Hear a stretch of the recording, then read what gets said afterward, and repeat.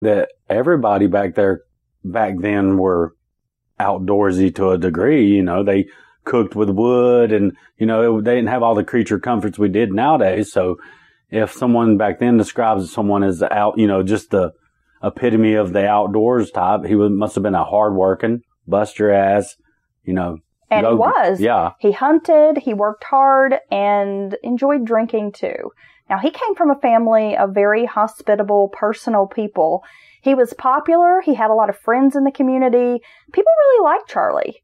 And he was described as helpful, always lending a hand to raise a barn or build a fence. And then after the work was done, he was fun to be around, making jokes, you know, kind of carrying on. So people really enjoyed Charlie's company. I kind of imagine him today as the guy who would just be the life of the party. Yeah, and back then that was really fun to be around because entertainment is very limited. Right. Like you're around this funny guy, he might tell some jokes or, you know, just have people laughing. That's like if someone could sing back then. That was a big deal. Yeah, he was definitely like an entertainer, just the life of the party. You know, you work hard with him all day, and then he's going to stick around. You might take a couple of nips of moonshine. Yeah, have a couple of nips. Tell you some stories, maybe tell you a dirty joke or two. A couple of nips off the jug, have some laughs. Kind of reminds me of, you know, how you are when we go to the fish fry. Well, yeah. Okay. No, I like to bullshit with my boys. Yeah, I know you do. Yeah. Well, Frankie was also described as a hard worker. Though young, she tended house, helped inside and outside the home. As I mentioned, the pair had built this small cabin, which was a typical homestead for the time.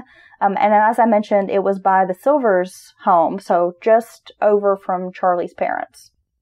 So right there, kind of in the backyard of the in-laws. She was also described as a good housekeeper. On the loom, she could spin 3 yards of cotton a day, as they say on the big wheel. Yes, actually, when I was reading that seemed to be like a big deal that a woman, you know, anyone could spin that much because they're literally taking the yarn and making cloth, right? Yeah. Yeah. So, yeah. And so a lot of people described her as just like this amazing, like hard worker, and she was really talented, spinning on this big wheel and could just crank out the yards of cotton. Kind of known for that. She was also described as a tiny force. So even though she was slight in stature, she worked hard and she kind of had a bit of an assertive disposition, for which was a little unusual for, you know, a woman at that time. Well, yeah, right. Because women were a little bit more demure back then.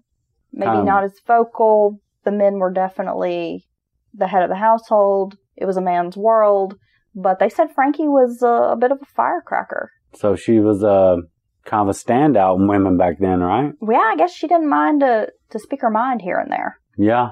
December 22nd, 1831. That's a long time ago. Yeah. Charlie was planning to go hunting the next day, which would have been the 23rd, and there wasn't a great deal of firewood at the cabin, so Frankie had asked him to split some wood before he headed out on his hunting trip. Now, Charlie would often go hunting for days at a time, leaving Frankie and their baby daughter, Nancy, home alone. And at this time, Nancy was about 13 months old, still, you know, quite small. A year after the marriage, they had had the child, so not very long after they got married, had this little girl. Christmas was coming up, and Charlie was going to fetch the family some meat for the holiday. Charlie went out. He took down a hickory tree. He spent most of the day, you know, hewing off the limbs, splitting the trunk until there were logs that would fit into the fireplace. You got to imagine, that is hard work. I mean, they didn't have chainsaws. It was all done by hand with an axe. Well, I'll tell you, I've done, you know, I've spent many a day sawing up a tree and getting it and then busting it. Even, I'd never used a log splitter. I would use a pole axe and a wedge. But even that is, you know, talking about worn out, but felling a tree with an axe, delimbing it with same axe, then chopping it into, you're going to imagine like 18 inches or less pieces and splitting it. My God. So that's why in the beginning of the story, I kind of mentioned that some people have stereotypes of like the lazy hillbilly. Well, that's a man right there, or a woman. Women did plenty of work every day just to get dinner on the table and the kids safe and the cows milked and the animals fed. And I mean, that's just, those people back then, period, were just hardcore. Right. Yeah. And that's Definitely. probably why they could eat bacon and biscuits and real butter and grease and all that all the time. And drink the milk straight from the cow. And drink the milk straight from the cow. And they needed that because they're burning 4,000 calories a day. Yeah. Well, you can imagine how physically stout Charlie was. Yeah. And don't be fooled, because women of this day were strong too. I mean, back then, men and women alike knew how to swing an axe and shoot a gun. It was just necessity. Oh, you want to talk about washing clothes? They're actually scrubbing it on a washboard and wringing by hand, and just everything they did back then was hard. Well, you know, my family, the women in my family, people would describe us as physically stout. I've had someone tell me before, girl, you got some sturdy legs. And I was like, well, I'm not sure if that's a compliment, but my Nana, she's a pretty strong woman. My granny in pictures, I'm like, you know, she had some guns. Oh no, you guys are off of a line of homesteaders. Oh, we are, and so you could really make a homestead with these women. Evolution has kind of made, you know, I fit into that. Well, no, I can totally probably go plow a field, right? Well, no, given that you have some direct ties to some old blood, which I would think would be old blood, you know, connected years, you know, to when they first, you know, people first came pushing up on shore here before they fucked everybody up and killed everybody.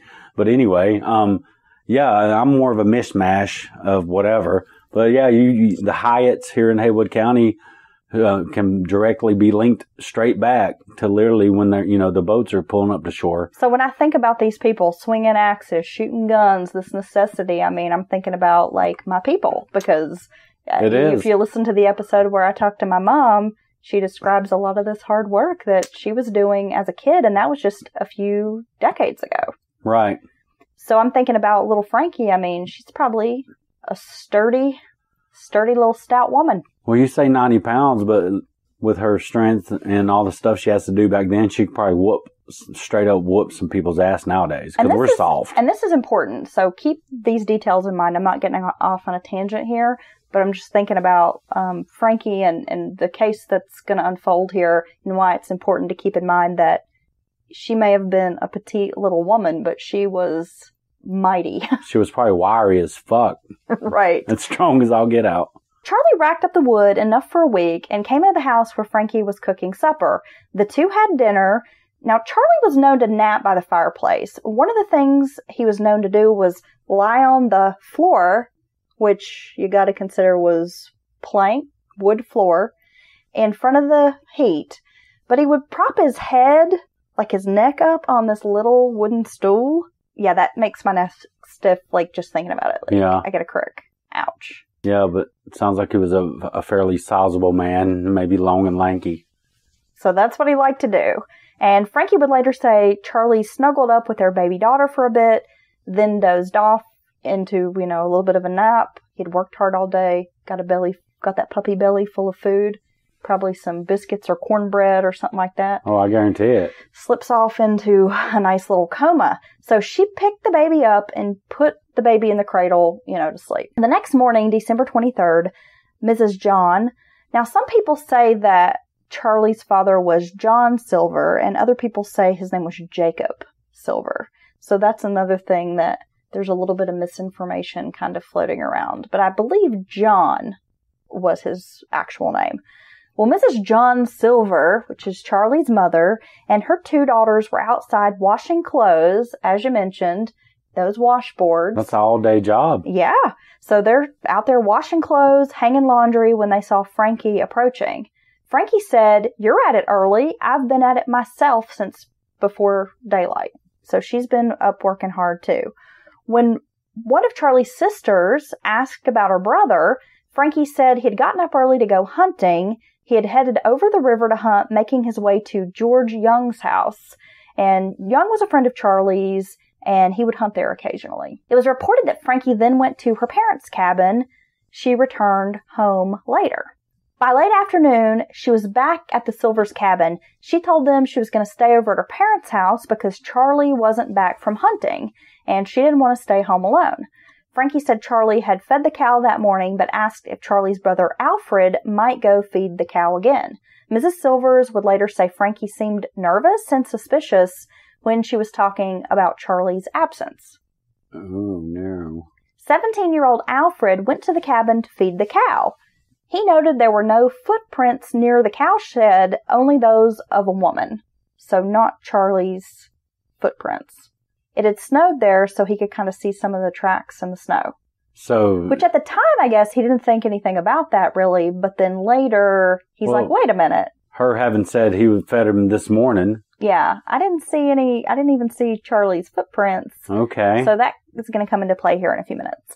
Christmas Eve and Christmas Day came and went, no sign of Charlie. Frankie had returned back to their cabin, and on Christmas Day, she took Nancy to the Silvers' cabin, which would be, Nancy's grandparents. Frankie seemed like she was in a foul mood about Charlie's disappearing act. She said she was so angry that he had stayed gone through the holidays that she didn't even care if he came back at all. She then went to the Stewart home place again to stay another night. So she goes to her in-laws. It's Christmas. She's visiting with them. Charlie's not back. And he was known to go hunt for days at a time.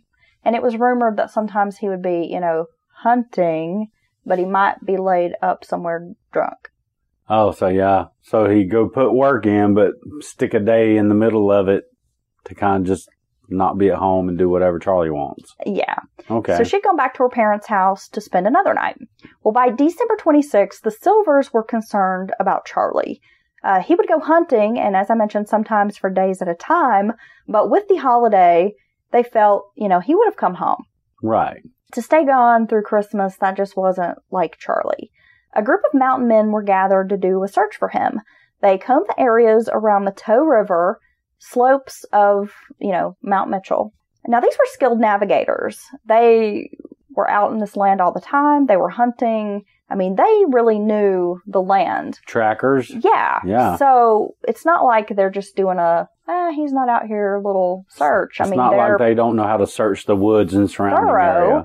And they're trackers, so they can tell if someone's been here. Maybe someone's been here hunting. I mean, they could kind of tell these things, but there were no signs of Charlie anywhere. Not a hide nor hair, as they say. John Silver and the Silver family was really worried. John, I guess, even went as far as contacting the sheriff to say, hey, we can't find Charlie, he's missing. John had heard of a man in Tennessee, roughly maybe 40 miles away, a conjure man. He was a slave owned by someone named Williams. Do you know what a conjure man is? No, but I'm going to guess he's just some kind of like witch doctorish kind of voodoo. Yeah, conjure men, also known as juju men, witch doctors, root doctors, etc. Now, they use like voodoo, santeria, macumba to kind of help, I guess, in their conjuring. Yeah, so they're going to be reading tea leaves or throwing bones or, just something and claiming to see something in it, right? Sometimes, yeah. I mean, we live fairly close to the Cherokee Reservation. Yeah. And I know people around here who've said, oh no, you've been conjured. Yeah, or somebody's working roots on you. Yeah. So you've heard that too. Yeah. Right. Well, this guy again was a slave owned by this fellow named Williams. So Silver loaded up his horse and made the 2-day trip over to Tennessee to try to seek out this man who had this slave with this particular skill set. See, isn't that funny? We think 40 miles nowadays. I could be there in 25 minutes in good traffic, right? Yeah.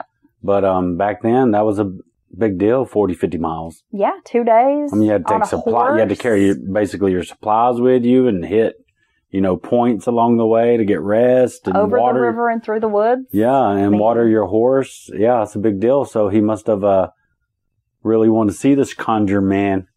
The slave used a divining stick or a divining stick. Yeah. I'm not sure what people call that. No, I think it's a divining stick. It's like when the people look for water and shit, right? Yeah, I know. And they got the rods. I know somebody who does that. They call it dowsing. Yeah, and then when they cross or whatever. Right. Yeah.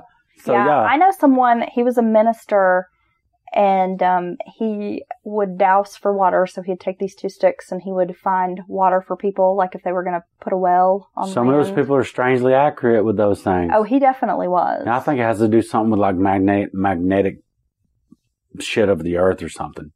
Right? Well, the stick this guy used had a glass ball that swung on the end from a cord. So think of like a pendulum. Okay. Right? The Williams slave was away at the time,